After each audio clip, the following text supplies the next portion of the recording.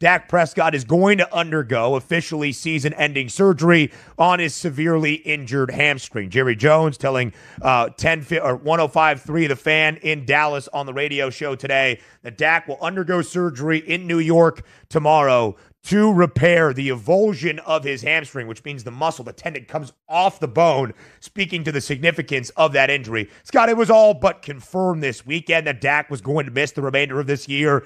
They put out the idea he was seeking a second opinion in New York City. I guess that second opinion confirmed surgery to end the year would be needed. And here are the Dallas Cowboys at 3-6 after 10 weeks of this NFL season. Also in a tailspin, also more than likely going to have a new head coach and coaching staff entering next season.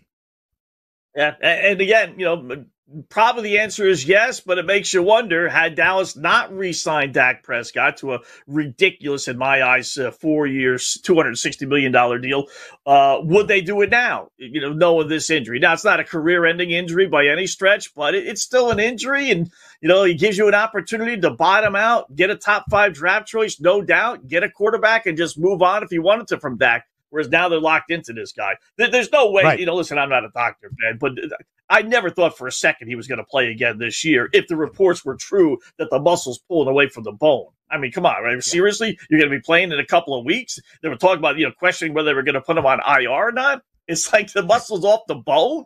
What am I missing here? So, they might not win again. They got 2 games on the schedule that on paper you think, okay, they got the Giants and they got Carolina. But all the other games, Cincinnati, Philadelphia, Washington a couple of times, I mean, you really are looking at a 4, 5, 6 win at best, Cowboys team. No doubt. And Scott, the projected odds haven't really caught up for the remainder of this year. Of course, week to week, as Cooper Rush, as we learned yesterday, will remain the starting quarterback. Yippee. The week-to-week odds, at least as of right now for the Cowboys, they're a 7.5-point home underdog at the Star on Monday night in the Lone Star Showdown against the Houston Texans. And the Cowboys are going to be more than likely an underdog in basically every game to end the year, give or change, maybe a contest or two, but mostly an underdog. With Mike McCarthy as the head coach since 2020, Dallas is just 12-16 against the spread as an underdog. One of the worst underdog covering teams in the NFL in the last 4.5 years. It's not going to be good for Dallas, and not that we assumed it to be. Micah Parsons, Scott, I don't want to say was critical of Mike McCarthy at the end of Sunday's game, but was asked about the situation and basically said what happens with Mike McCarthy is above his pay grade. He'll get a new head coaching job, or he'll get a new coaching job wherever he goes. Micah wanted to win a Super Bowl, a championship for the guys, the veterans on his team.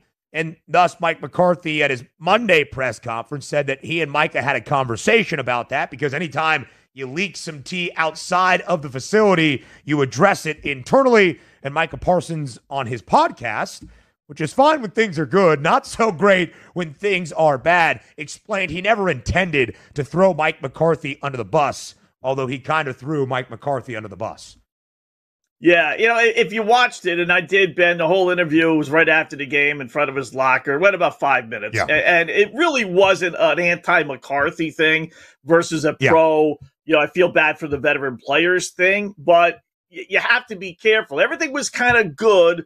When he meant with McCarthy moving on, we see it. We're talking about all these coaches are all getting new jobs. So he was just basically saying in the beginning, McCarthy's probably going to get another job. If that's the case, then so be it. I feel bad for the veteran players who, don't have that much time left in their careers.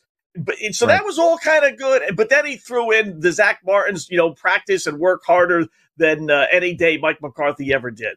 That was the shot of like, okay, that really wasn't necessary. Yes, you were trying to attack him, but it does show a lack of respect that a player has for his head coach. There's no two ways. He can't deny that.